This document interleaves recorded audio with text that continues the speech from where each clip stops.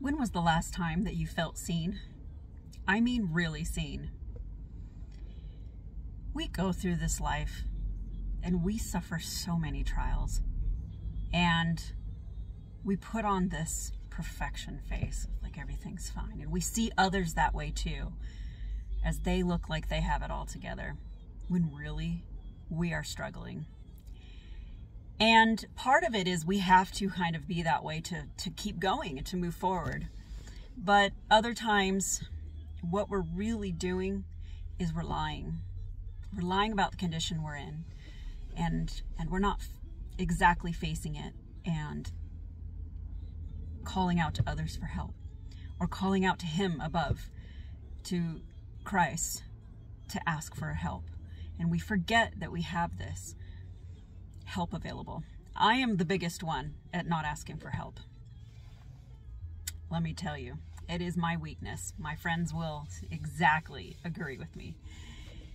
But I think when we show a bit of vulnerability, we do more of letting go of those false pretenses and the masks of certainty and the things that make us think that we can't relate to each other. We let go of that. And it's not that we want to share things and tell everybody, oh, woe is me. My life is hard. The things I go through are difficult. And I don't want to do that for you to find gospel connection, to find who the Savior is in your life, and to find the importance of why you need Him. And for every little thing that you do, you need Him.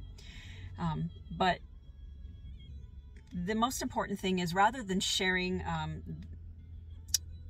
these troubles that exist within us, it will help us acknowledge of that faith that we have, that we need to rely on Him.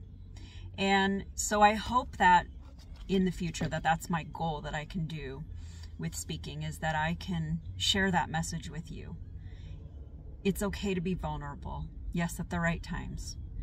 And if more of us were, how much help we would be able to offer to each other. And we would offer opportunities for healing and love and hope. And it's so important for us to have that in our lives. We cannot do this alone. We need each other. And more importantly, we need Him. This life is not, we just can't do it without Him. And I really hope that you know, and how much that I see you, and I know that you are going through something hard, because I know you are. And we'll figure this out together. But for now, hold on, don't give up, and know that I love you.